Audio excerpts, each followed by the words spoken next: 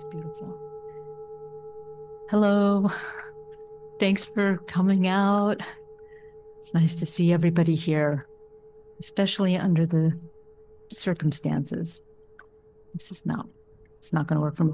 I'm not, as you know, if you've seen me talk, I have to read. Just can't, I can't commit it to memory. And also I have had probably 3.5 hours of sleep. Not that I stress about public speaking at all. So you're in for a ride. I hope it's coherent. Um, so the other day, a friend of mine asked me a funny question. She asked me if I listened to the news. And it was kind of funny because it was very direct and disarming. And I'm kind of like, well, yeah, duh. Of course I listen to the news. But I also had a little bit of guilt because, the truth is not so much, I don't listen to the news nearly as much as I used to. Probably, I would say just enough to be able to answer who the current president is. So I'm not found mentally incompetent. And I'm not totally burying my head in the sand, and I can still finish my crossword puzzles. So that's kind of I dole out the news to be able to kind of check those boxes. But it turned out that, like me, she finds the news hard to stomach. And the world outside of East Sacramento can be a pretty scary, chaotic place. But as we know, bad things are happening all over. And the news to me is like a shrill siren. It's sort of a never-ending punch list of problems that are both urgent and like a tire fire, impossible to put out. Not sure how to solve them. Not unlike our own lives.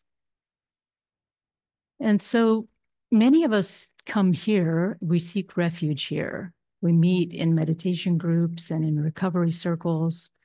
We attend practices, and we find comfort and strength in sharing both our silence and our stories together. And it seems like no sooner do we find some little bit of calm, a little refuge, a safe shelter, then somebody or something is at the door to remind us that no place is completely safe. And that is what has happened here. I was reminded of this again with the threats that were made on our community here, and specifically against our teacher's life, by an individual with severe mental illness and a history of criminal violence, an individual who was incarcerated for assault and attempted murder. And in our little corner of the world, we've been turned upside down, right? We have security now, we have new locks, we have new protocols, we've canceled talks and classes, there's limited access, there's disruption everywhere. And in a way, sometimes it feels like the bad guys win when that shit happens, But we have to be smart and we have to take care. But even more than that, it's the residual stuff that sticks, right? It's the fear, the dread, the anxiety, the what if something happens. So I've been acutely aware of just how vulnerable each and every one of us is. And I felt frustrated and helpless in the face of an enforcement system that doesn't intervene until something physically harmful has happened. It's outrageous. And I know you share a lot of those feelings with me. So for some of us who maybe have experienced trauma, the threat opens old wounds, and some friends aren't here with us today as a result of that. And in talking about these things lately, Rinpoche suggested that I give a talk on protector practice. And I'm no expert. I don't know a lot, but I'm happy to share what I've gleaned from reading and in talking with my teacher. And as we say, all the mistakes are my own, as if we didn't know that already. But we just for the record.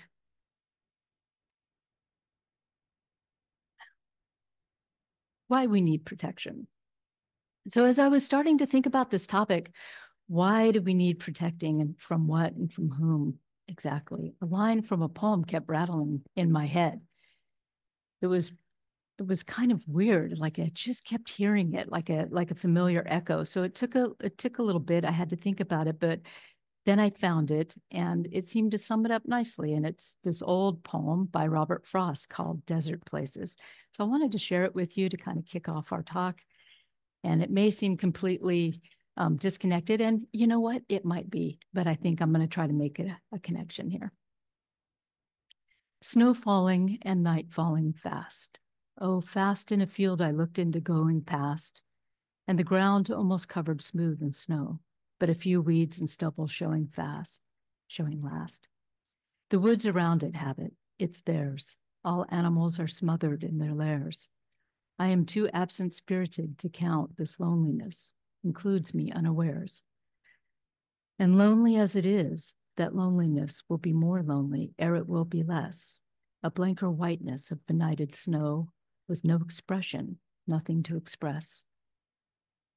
They cannot scare me with their empty spaces between stars, on stars where no human race is. I have it in me so much nearer home to scare myself with my own desert places. So this poem stood out to me for a few reasons. For one, when we talk about Vajrayana practice, it's often spoken of in poetic language, describing and hinting and alluding at the nature of reality, using symbolic rather than concrete terms. And there's a kind of cutting through that slips past our defenses when we use poetry. So we have this narrator who's making a crossing. And as with all crossings, we know that, it's a transition. There's going to be some insight, some sort of transformation. It's winter, it's cold, there's a blanketing snow. That's impending death, something threatening outside. Things have gone to ground. But instead of the things that have gone underground being safe, they're smothered in their lairs. It doesn't sound like a cozy den at all, but some entombment is happening. They're trapped in there, throwing doubt about the idea of safety and that hiding from what's happening outside could possibly protect them. And here's a pivot, the realization that the barrenness of it all, the emptiness, is not simply outside, external to our speaker. His spirit and frame of mind are also one with the scene. Mind and reality are one and the same. He realizes that the things going on outside are no more frightening than what's happening nearer to home within himself. So he observes he's scaring himself with his own desert places. Who knew how Vajrayana Frost was? And this poem, as well as others of his, question what lies within and what lies without. In Buddhist terms, Lama Jinpa Rinpoche says that the enemy we need protecting from resides within and takes the form of our delusional mind, our misperceived self. Now, I don't think anyone's suggesting that there's nothing happening outside or that we shouldn't have our feelings or that we should somehow make fear disappear. Fear can be a useful thing. It keeps us from harm.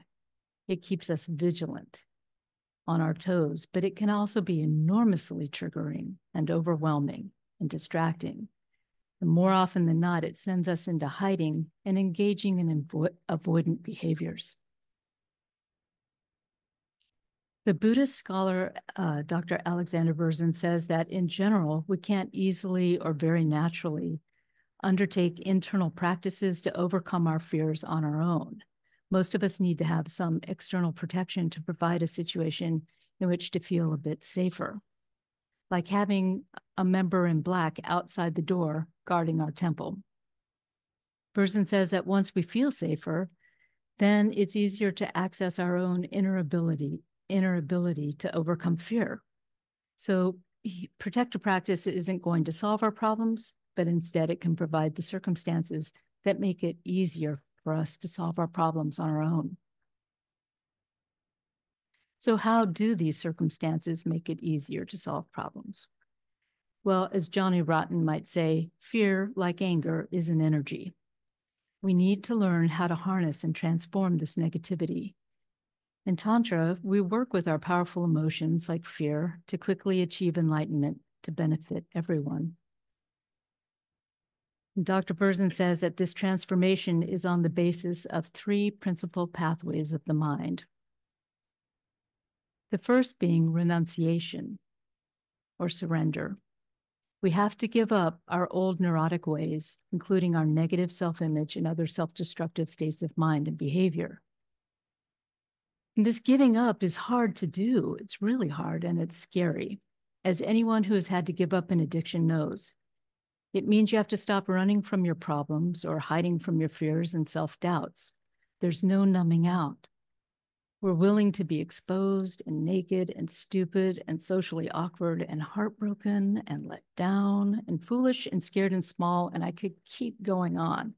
All the things that we spend lifetimes trying to protect ourselves from. We don't stop having the feelings, but we do have to stop trying to stop the feelings in destructive ways and learn to work with them. And that's a difference. And we have to have the strength to face. In order to have this strength to face this, we need protection. The second pathway is through bodhicitta, the mind wishing to become enlightened for the benefit of others, not just ourselves. So we're taking on or working with other people's problems. And really, by other people, we're talking about literally every single person. And that's a little scary too. You can't just say, yeah, I'll work with you and you, but not you. There's no, we don't get that choice. And in recovery, we do this a lot too, simply by showing up and listening. We're saying we're here for you and your problems are workable. We care. My crazy is the same of you. It might be a different color, but it's the same. Here, give part of it to me. I'll help you put it down.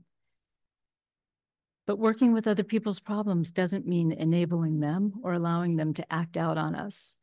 The protectors are actually a great boundary enforcer. They can be pacifying or subjugating. We'll get to that in a minute. The takeaway here is that benefiting others doesn't mean letting others do whatever they want. And so, for example, Burton Day doesn't get to come through these doors. It's a hard stop.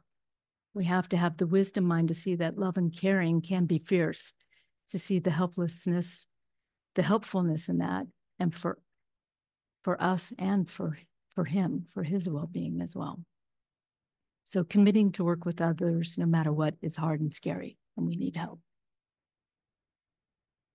And then the third pathway is emptiness. The person says that with the understanding of emptiness or interdependence or no self, we're giving up our usual confused projections about the world.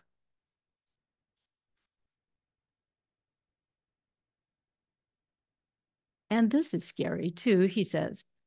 And this makes me laugh because it's really the Mac Daddy of scary, and it's the most understated. Realizing that nothing is as it appears, nothing is like free falling through space with no parachute. So it seems obvious we're going to need some backup on that one. So the Dharma protectors. A little word of caution from Rinpoche. He says, protector practice is part of guru yoga, and without the correct view, it can be dangerous and create more problems than it solves.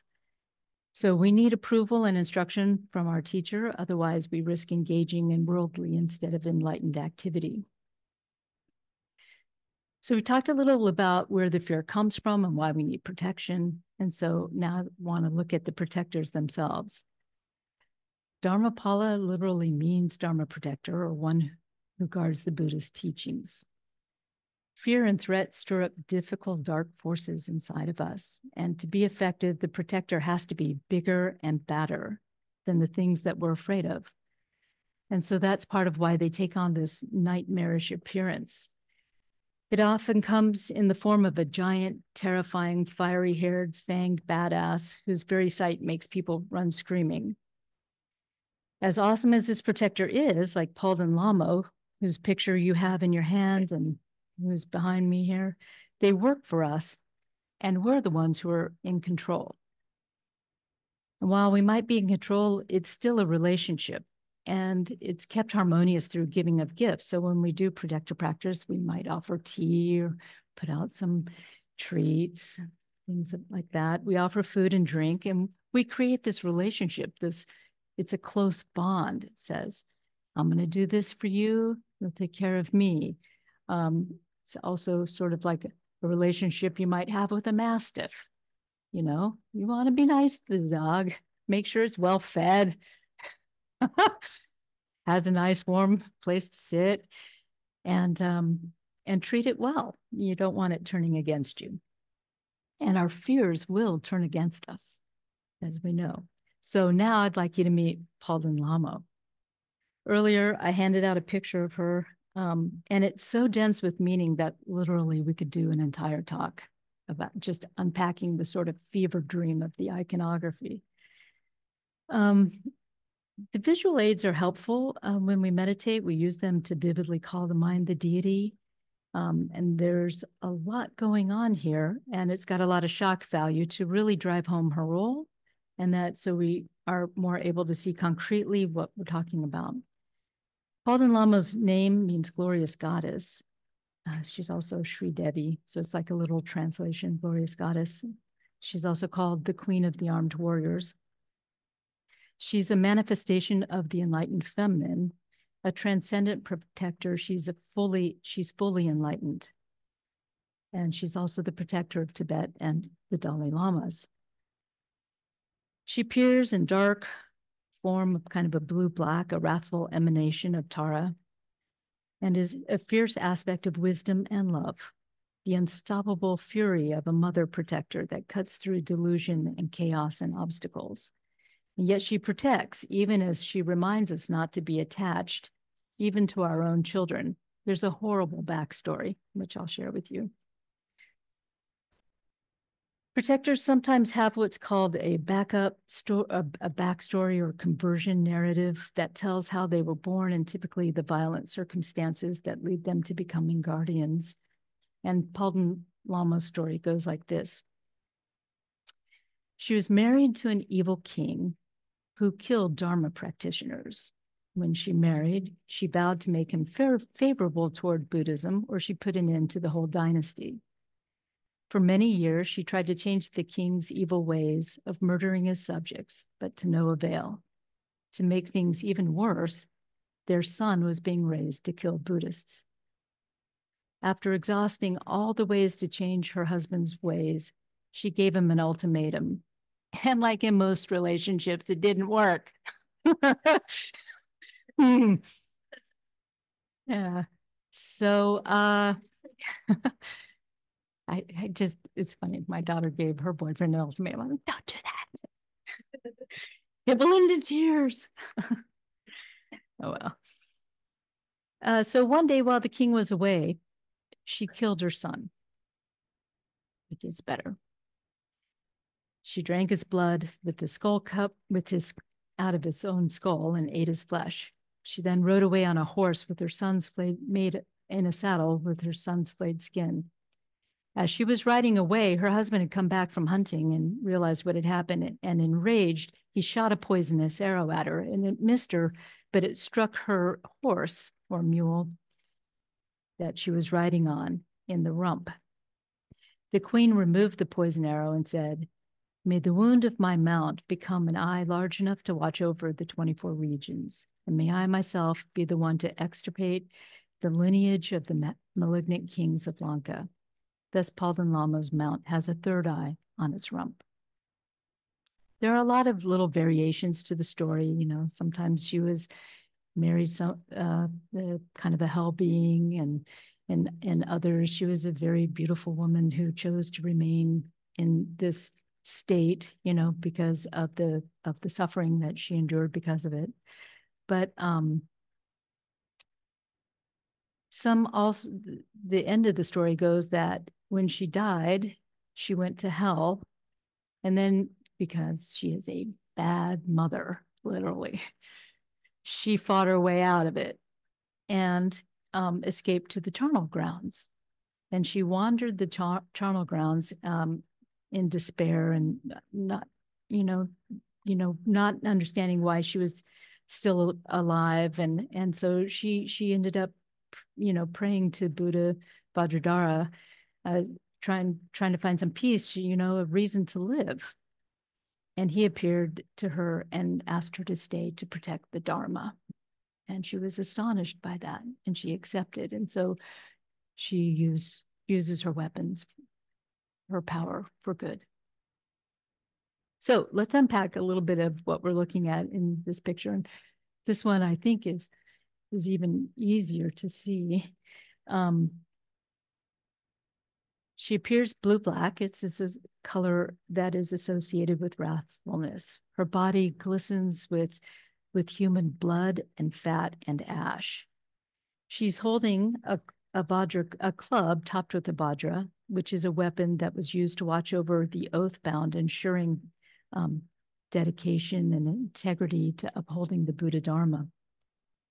Her left hand, raised to the level of her heart or her chest, carries a blood-filled skull from a child born out of incestuous union. Her third eye is the eye of wisdom, and it's wide open.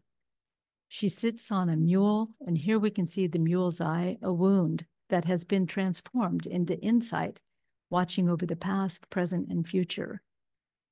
The reins and the bridle are made of serpents.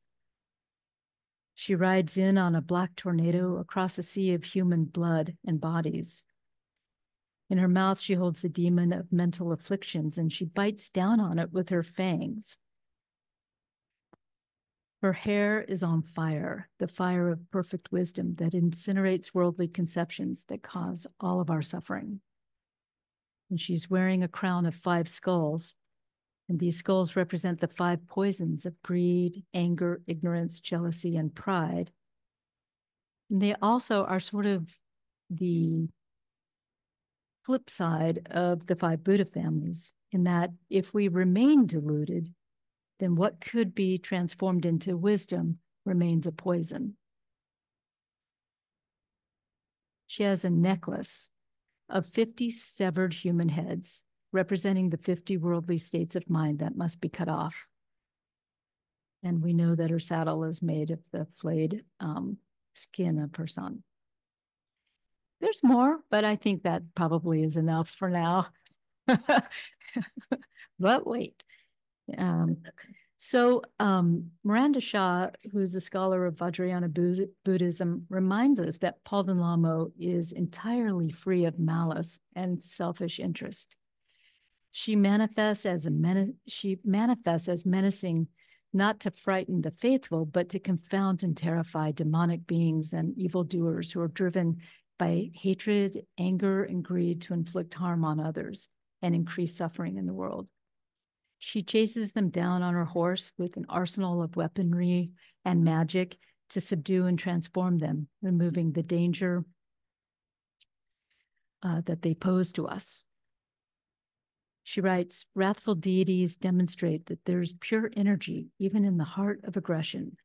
The meditator must cease seeing fearsome and hostile appearances as threats to the ego and realize that they're patterns of pure energy devoid of negativity.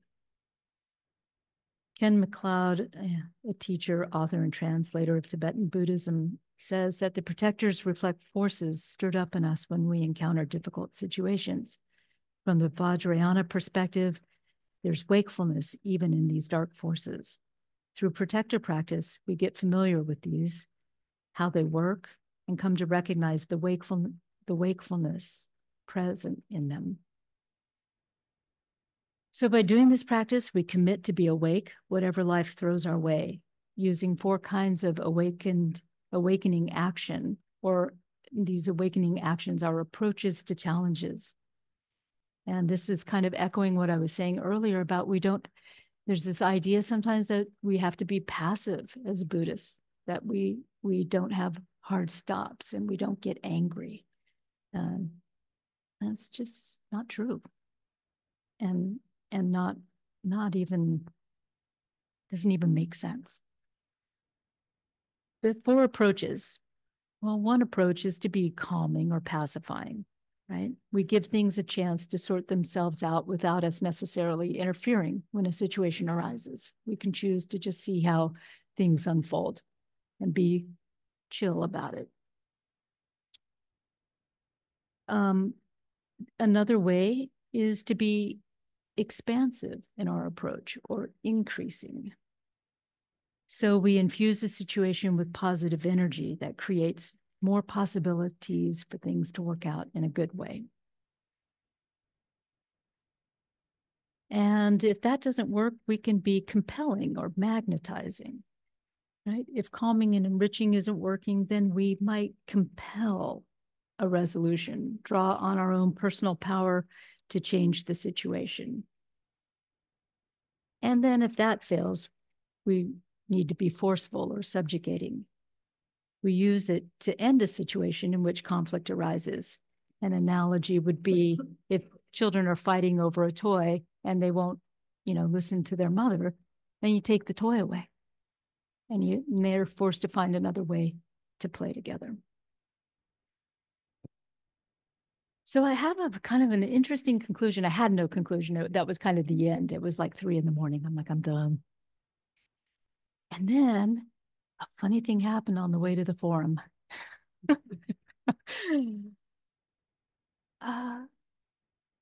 Our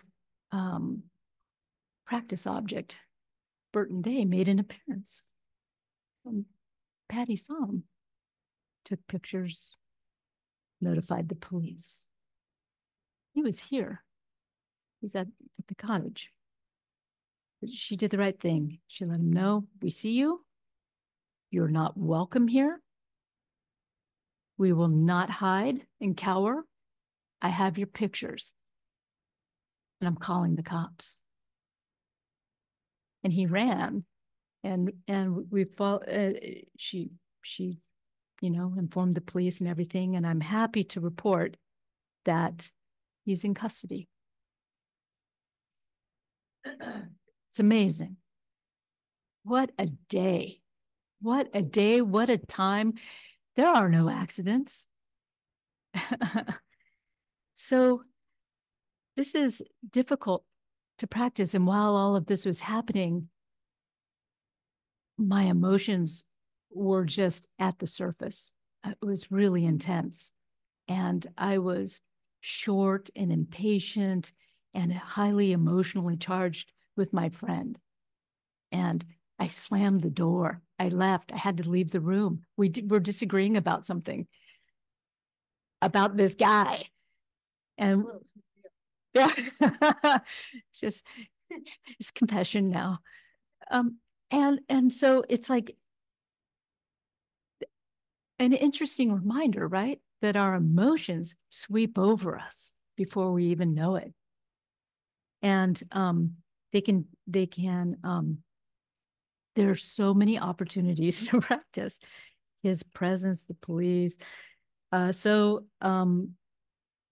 there's a reminder to release, recognize the energy, stay present as situations evolve.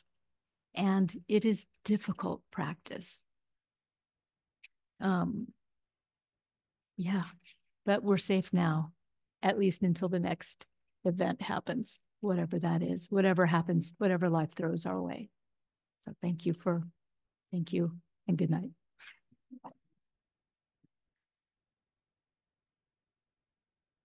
Oh, I'm supposed to ask if you have questions. Please don't have any questions. I think I have sort of a comment discussion-y thing. Okay. So you mentioned versions, version is co-spawns and how that plays into protector practice. Persian actually glosses samaya as co-spawns in English. So it's not just a relationship with, a very hungry dog. It's a learning relationship. It's a student-teacher relationship. So it's actually much more than that, that you're willing to go in and you're willing to have this relationship that is going to be difficult. And that there are obligations on both sides of it. So I think that's actually an interesting part of this whole practice, that it is about getting towards enlightenment. And sometimes that's uncomfortable. Thank you. Yeah, really good point. Thank you for sharing that.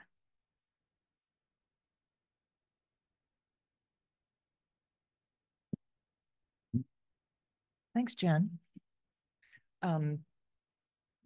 I've had the experience of a few times of talking about wrathful deities, and I just wanted to just throw out there some of the stuff that I've heard around that. Great.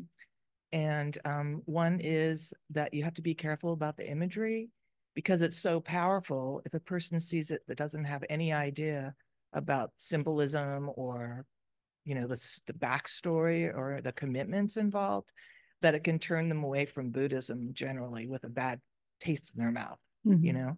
So you have to be careful about that. That's one thing I was told. And there are actually there's at least one deity out there that has been cut off by the Buddhist hierarchy because they found that no matter how many people went to learn from that deity or rely on that deity, that the results were negative.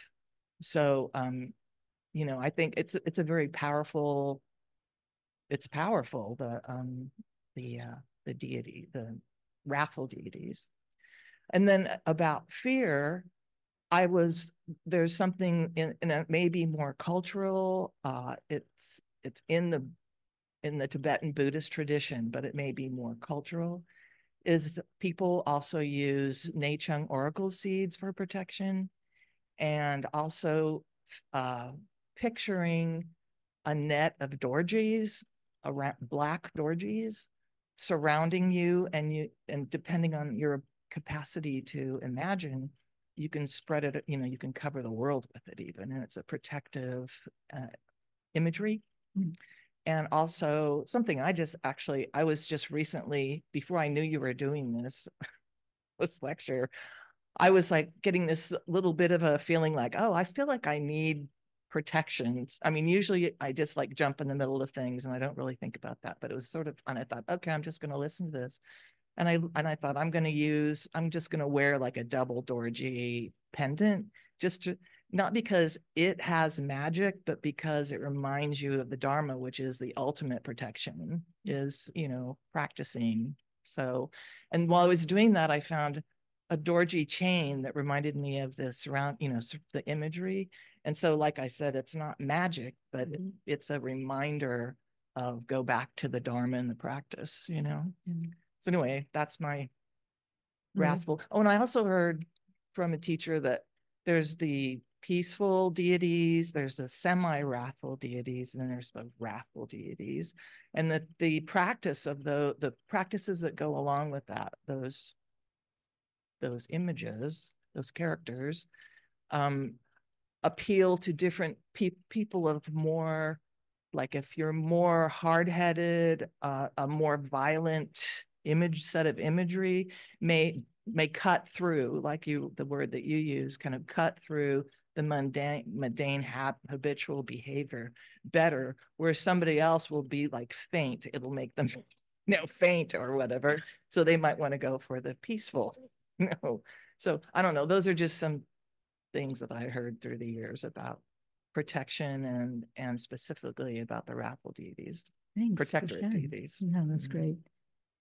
And I like your point too about, you know, we do take refuge in, you know, the three jewels, but we seem to need something more. We need muscle. And it's a visualization, right? I mean, and it just kind of creates, I like that idea of it creates a context and a kind of a, like, to sort of allow us to begin to work with those difficult feelings, because, and like you said, there is no magic. There isn't really something like happening external to us that's changing things. We're changing it from within, you know, which is why we're at the center and the guardians out here. But it just creates maybe like enough space or something to be able to begin to lean into it. Yes. Yeah. There's a couple comments online, basically just saying thank you for the talk. So if anyone online has questions, also just raise your hand. Cover a huge topic. You can never cover everything in a 40-minute talk or a 30-minute talk. But I wanted what this woman was talking about. Are you referring to the Shugden practice? Okay. There's a practice called Shugden that the Dalai Lama has banned. And you can do a little more research on it, whole thing. And it created a big controversy within the Tibetan community. And they actually split up monasteries because a lot of the Tibetans won't give up the Shugen practice. But the Dalai Lama ended up, because he even said it was ferocious, he had a hard time handling it. And so he asked his devotees not to follow the practice. It's an interesting story. Yeah. Yes. Very, yeah. Yeah, thank you. Yeah, it is.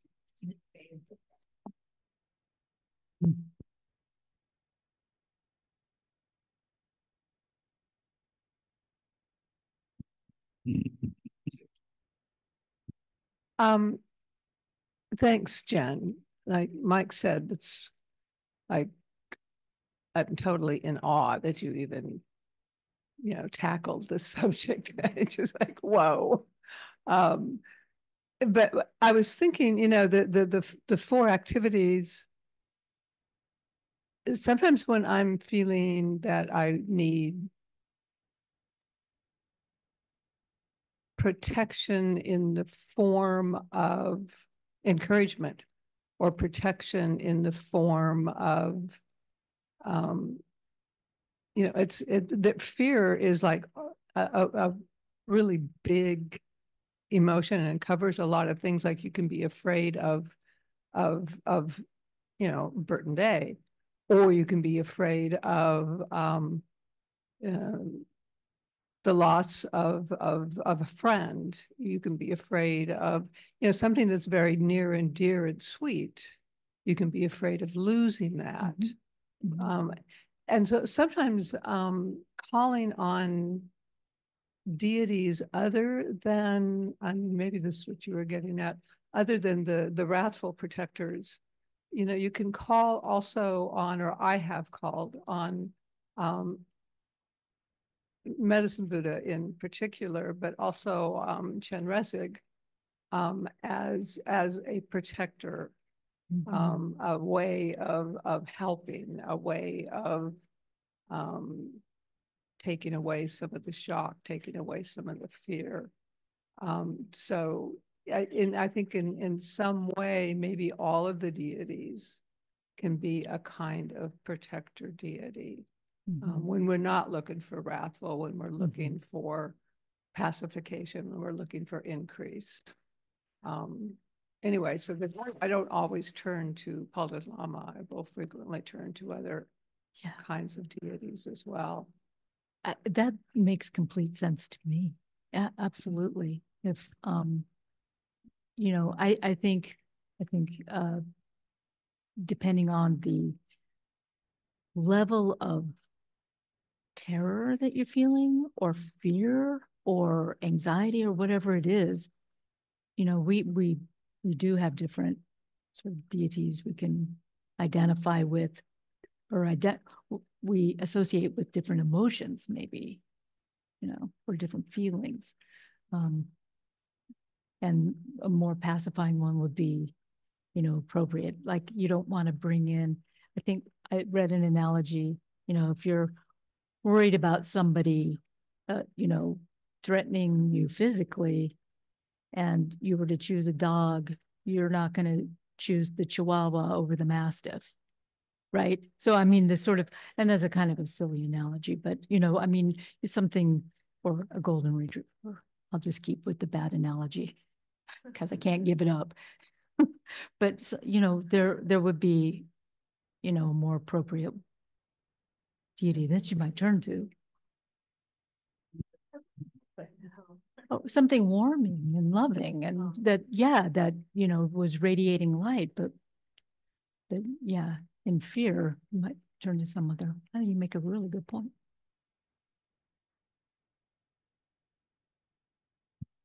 Yeah.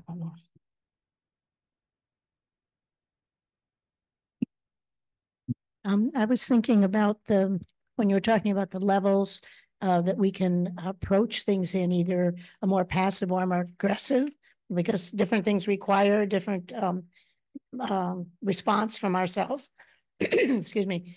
But I think it's very important that we develop from the beginning the calm center. And then if we need more aggressive behavior, we need to have already developed the calm center. So I think it's kind of a progressing where you do develop each of those abilities. And then if you need the stronger aggressive, you can be coming from the proper direction. That's the thing. Instead of just popping into that without the basis. Anyway, that's what I was thinking. Yes, good point. And that's part of keeping the view. You have to have the right view. It's kind of a growing thing to make sure you start with the first and grow that. Yeah. And then you'll have the ability to use the force that's necessary in the right way. Wait, what is, oh, is it the force?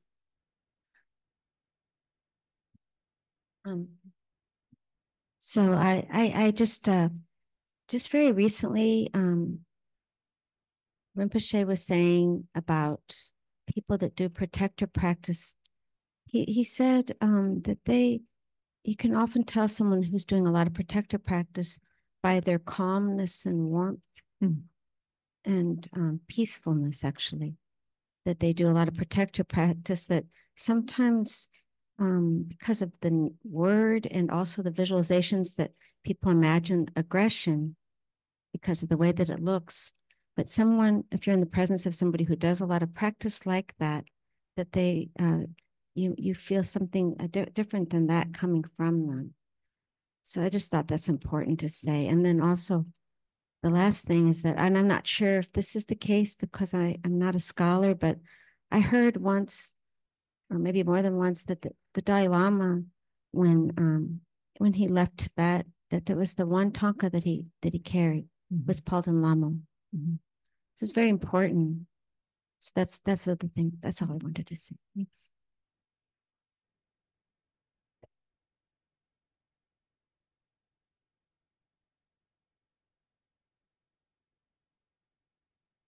I think that that's it. Thank you. Okay, we can do closing prayers.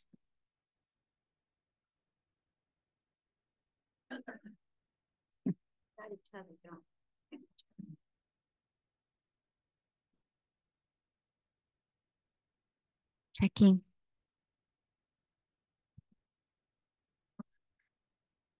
Got a coach here. Dedication. Due to the merits of these virtuous actions, may I quickly attain the state of a Guru Buddha and lead all living beings without exception into that enlightened state. May the supreme jewel bodhicitta that has not arisen arise and grow, and may that which has arisen not diminish but increase more and more. In the land encircled by snow mountains, you are the source of all happiness and good. All-powerful Chen Rizig Tenzin Gyatso, please remain until samsara ends. May the teachings of the Buddha flourish, and may the upholders of the teachings remain forever. May all migrators achieve happiness, and may they fulfill all their temporary and ultimate goals. Losang, magical display of the deep awareness of all the victorious ones. Merciful giver of a stream of profound and vast instructions to the fortunate migrators, please remain always unperishing, unchanging, unfading. Avalokiteshvara, great treasure of objectless compassion. Manjushri, master of flawless wisdom. Vajrapani, destroyer of an entire host of Mars. Sankapa, crown jewel of the snowy land sages. Losang Drakpa, I make requests at your holy feet. So we have a few announcements. But before I start, Jen, do you have any announcement you need to make?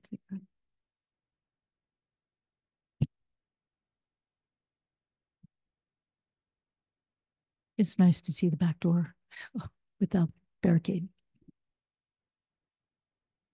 So Rinpoche sent me a quick text that we're going to continue with MIB, Men in Black, that's our security, just to ensure we don't know the outcome exactly of Burton yet, really. We know currently he's in custody, but we don't know the future.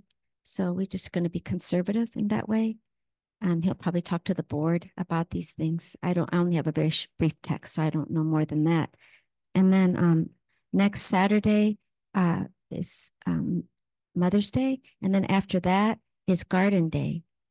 Garden Day is with Matthew, our friend Matthew's leading it. And if you, I think Matthew's still here. Is he? Yes, there's Matthew. And if you want to have a party of pulling weeds, gloves will be provided, I believe. Actually, I just thought of that. I'm going to the dollar store. So, and if you bring donuts, then you're my friend. And then, let's see. And then I'm gonna pass this over to Connor because I've had sort of kind of a crazy morning. So I'm gonna ask Connor to do the rest. Donna Dudes is right after service, 12:30ish, I believe. Yeah. Okay, 12:30. So this coming week, Geshe Damsho has been graciously doing teachings on Thursday nights. This week and next week, he will not be teaching. On the 23rd of May, he's going to do Sojang, which is taking 1-day precepts. So it's part of Sagadawa. It's actually, it helps increase your merit. You take 1-day precepts that are more involved than just refuge precepts. And it's sort of a fasting day. Sort of the idea is that you keep your mind focused on Buddha and Dharma and right action, right livelihood, good ethics and everything. So that's at 6 a.m. in the morning. We'll do like a potluck breakfast or something. I think we're still sort of planning that. And that'll be a great day. And then the 29th is Lung Rinpoche. So he'll be coming in and doing teachings that evening, Wednesday. Please come. Make sure you sign up online. It should be available in the Roar. If you don't have the sign up information, Z, Jen, Patty, me. It's also on the website. Okay, yeah. And then after that in June, Kingchen Losang Gyatso Rinpoche will be coming. He's actually one of Geshe Damsho and Basan's teachers. So he's actually really special to them. So we'll be here for a few days. We still don't have a good plan for what's going on with that, but I'm going to tap some people to help with that plan, including you. And I think we have another announcement, but I'm done. Well, I just can't let you guys leave without telling you that there's Kirtan here on the third Saturday of every. We just started. It's brand new, so you can come and sing along mantras. And Mike is over here. He leads us. So, and then we have another arts at the end of the month. There's just too many things. You have to look at the Roar. Or actually, better than the Roar, to be honest, is more accurate is the calendar on the website. But those two things. Thank you. Thank you so much. And